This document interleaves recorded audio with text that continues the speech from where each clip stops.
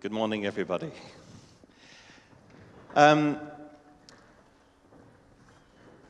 like to talk about 5 stories about emerging technology. And to do this right, we've got to just have a quick training session. So I'm going to introduce you to a concept called a thumb vote, and it goes like this.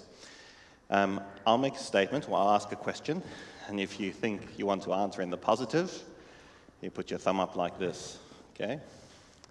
If you want to answer in the negative, you can, or you think what I said is absolutely hopeless and I should leave the room, you can put your thumb down and I'll exit, it'll be okay.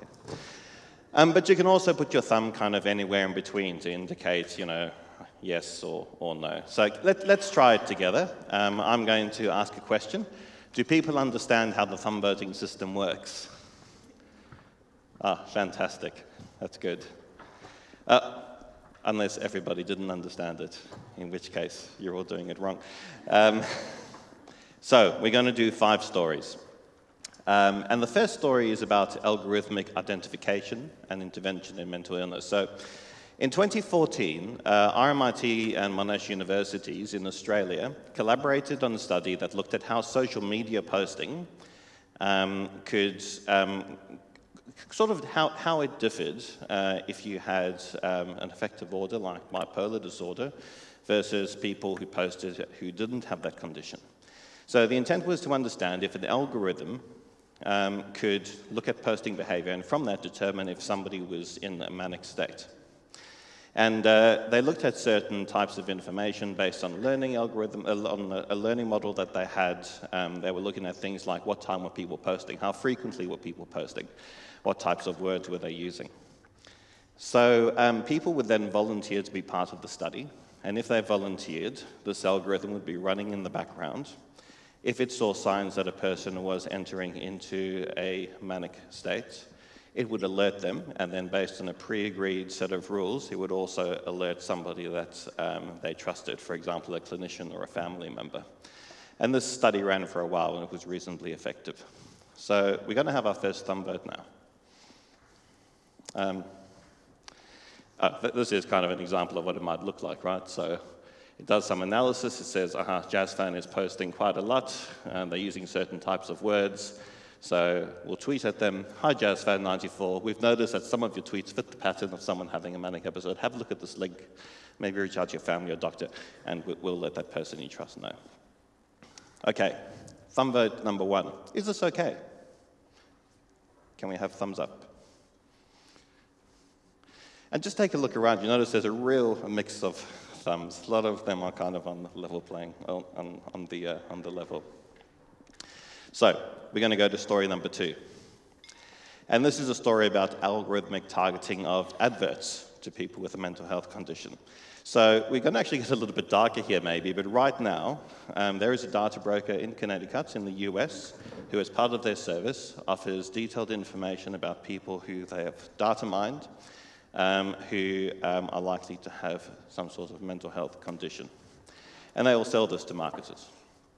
And then marketers will know what to do with it because there have been some really interesting studies about the behaviors and responses of people in certain affective states online. For example, people who have bipolar are more likely when in a manic state to make impulsive purchases or to engage in online gambling. So, once again, imagine that that information has been bought. A person has been targeted, and they've been targeted, say, with quite a compelling advert around online gambling. Is this okay? I can't tell you how pleased I am to see the direction of almost all of the thumbs. Maybe even all of the thumbs. We're going to have a third story now, and this starts to get a little bit more interesting because it's basically the same thing. An algorithm is targeting people with ads. They've used a learning model. They've decided that some people, this type of advert is going to be more effective than others, but they never really asked why. They may be, in fact, in this story, they are targeting people who are in vulnerable affective states, but they don't know it. All they know is that for some reason, people with these particular posting behaviors tend to respond better to this advert than people without them. What do we think? Is this okay? okay? And make sure you look around and see where people's heads are at. Story number 4. Government scanning social media posts as a public health tool. And this is not science fiction by any stretch of the imagination.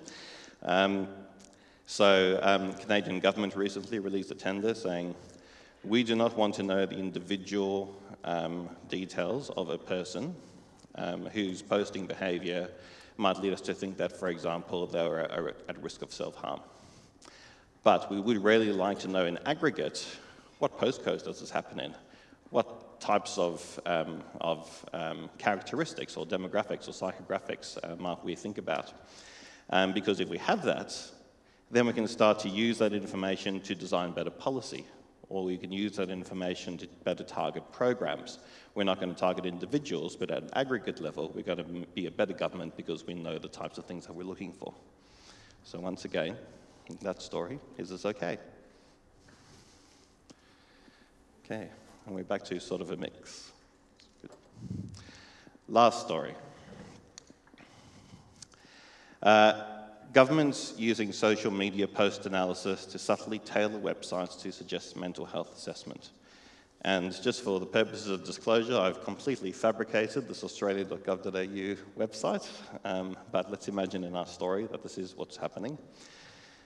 So government looks at your posting history, harvests data about you, deposits that in some sort of cookie or in some sort of state-based or state-based way on your computer.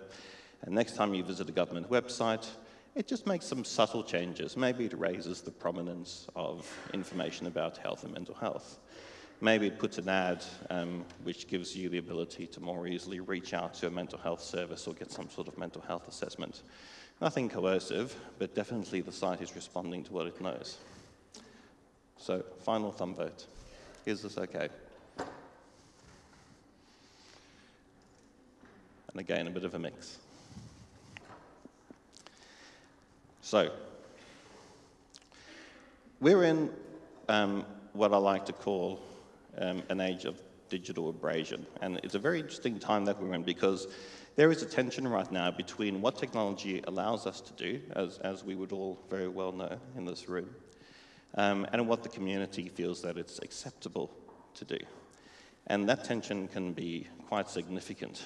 There's a lot of temptation to do things because technology is quite seductive and it allows us to go to places that maybe the community isn't particularly comfortable with. Maybe because it's new, maybe because it's genuinely harmful, but that tension exists, and many of us in this room would be dealing with that almost every day. And those stories that I talked about, all of them are either factual or rooted in things that are happening. And it places a big burden on us as designers because there is sometimes no clear answer to whether something is okay or not. I think when I said, how about adverts targeting people in vulnerable states, I think every single thumb was down.